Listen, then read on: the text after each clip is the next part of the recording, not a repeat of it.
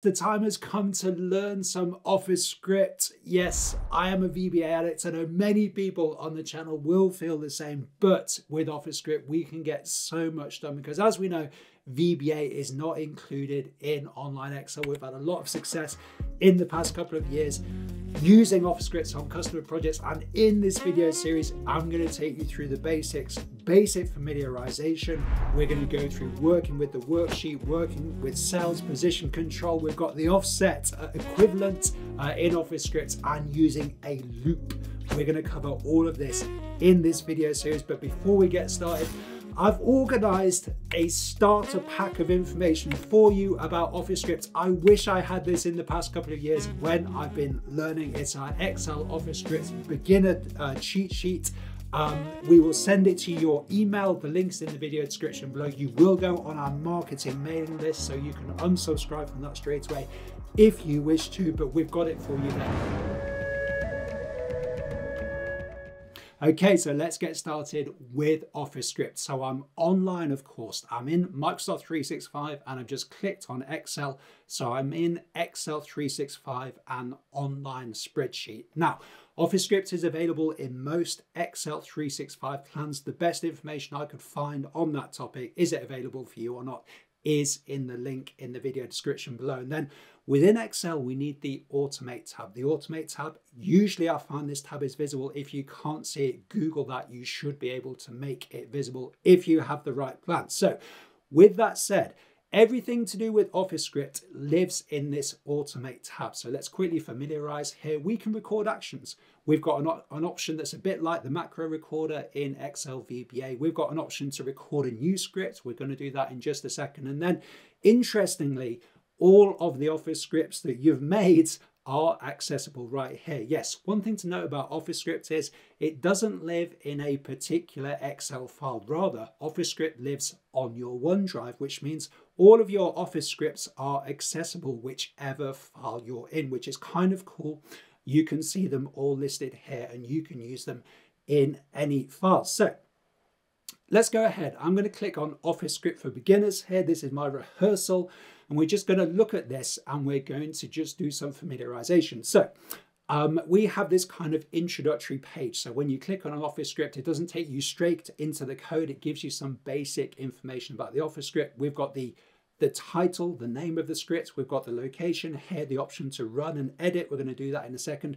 This description is useful for non-technical people. You can describe what the purpose of the script is. Script access, you can control here. If you add it in the workbook, we're going to do this later. That means anybody who has access to the workbook can run the script. Otherwise, only you can run the scripts. And then you've got an option to save the copy. And you've got some script activity down here, which is a log of edits made in the script. So useful stuff to kind of get to know what this Office script is doing. But without further ado, we're going to click edit code and we're now into the actual code. Yes, this is the actual Office script. And we're going to build towards writing this today in this video series. So what does this script do? We're going to click in the script and click run. And we're going to see the script is running and we have listed 10 numbers here. Yes, in Excel Office script for beginners, this video series, we're going to learn how to write this list of 10 numbers. We're going to work with cells. We're going to work with variables, we're going to work with a loop, we're going to work with position control, all of those favorites from Excel VBA. We're going to learn how to do those in Office script over the course of the next 10 minutes or maybe a little bit longer. We'll see how we go. So basic familiarization done. Let's go ahead and create a script. So back to the Automate tab. I'm going to go to New Script.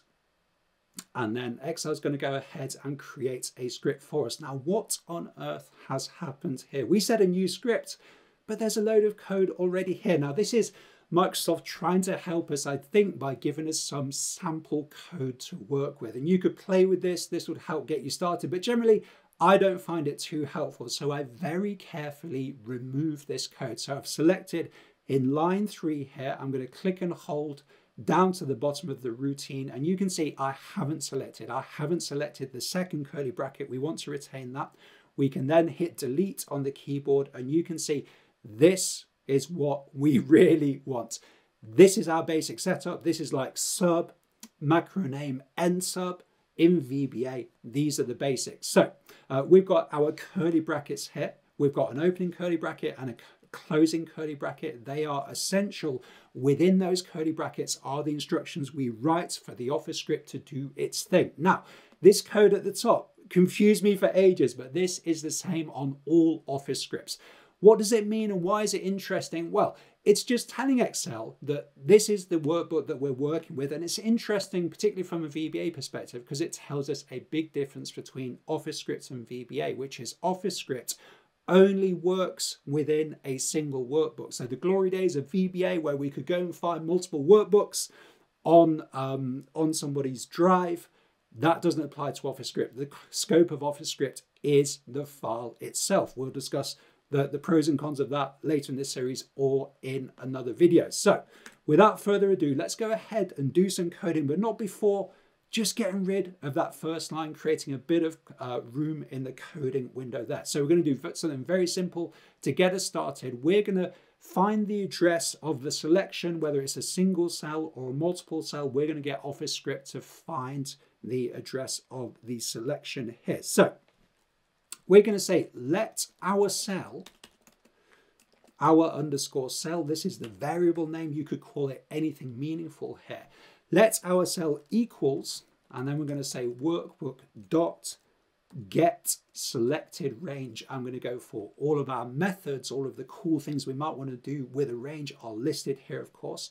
I'm going to say get selected range. I can hit tab there, and then I'm going to open and close the bracket. This is sometimes something you do very often when you're working with Office script, is to open and close those brackets. We've just written that quite quickly. We've done a huge amount of work already. We've already declared a variable. This is how variable declaration works in Office scripts. If you're not familiar with what a variable is, it's just a computer programming term for a place to store some information. We've created a little slot in the computer's memory to store some information that's useful in our instructions. We've done that in a single line in Office script. So for the VBA people, it's like saying dim our cell as range, but then in Office script, we do the declaration and we assign a value to it at the same time. So this routine already should be getting us the selected range, but it's not very useful yet. We can't see what's happening. So I'm reaching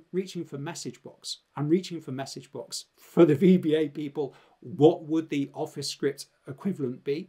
You have a think about that. And let's go ahead, while we're thinking, let's go ahead and change the name of the script. I'm going to say testing script here. You could call it anything you want, but do make sure you call it something meaningful, because all of these scripts are going to stack up under the Automate tab, and you don't want it just saying script 1, 2, 3, 4, 5. That's going to be confusing. As with variable names should be meaningful, the names of the Office scripts, as with VBA macros, those should be meaningful too. So what could we do here? Well, I'm going to introduce you to console.log. Console.log. What on earth does this mean? Well, we're going to get to know the logs. So we're going to click on the three buttons here, and we're going to click on logs. Incredibly useful in Office script for helping us understand what's going on, and particularly for helping us to debug. If I make some kind of syntax error here immediately, we're going to see there's problems. Yeah, and Office script is very quick picking up those problems. It will tell us what the problems are. Very helpful for us. I'm just going to correct this syntax here, and hopefully I can see those problems disappearing. Also, in the logs, we've got the outputs. Now, if we say console.log, whatever we include after this is going to be logged in the output, and that's going to show us what the Office script is doing. So what might we want to log here?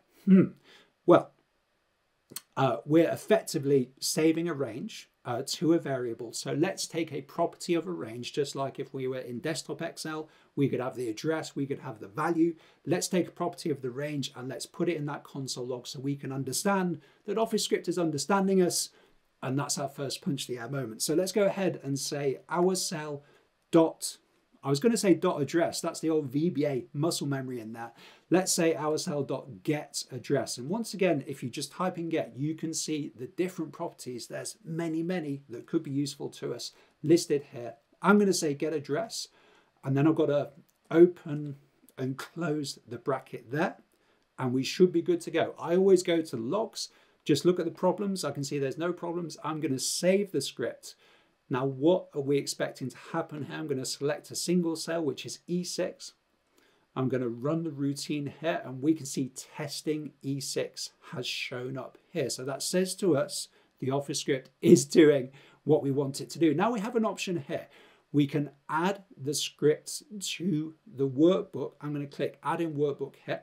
This is going to give us a button, very much like the old buttons in VBA, to allow us to run the routine from the workbook. Now, if you wanted to do that a different way, you could go back to kind of the introductory page, if you like, for the script. So I've gone back to the Automate tab and selected the script, and we can see here it says everyone with access to this workbook can run this script here because we've already added the script to the workbook. So I'm going to go ahead, hit the testing script.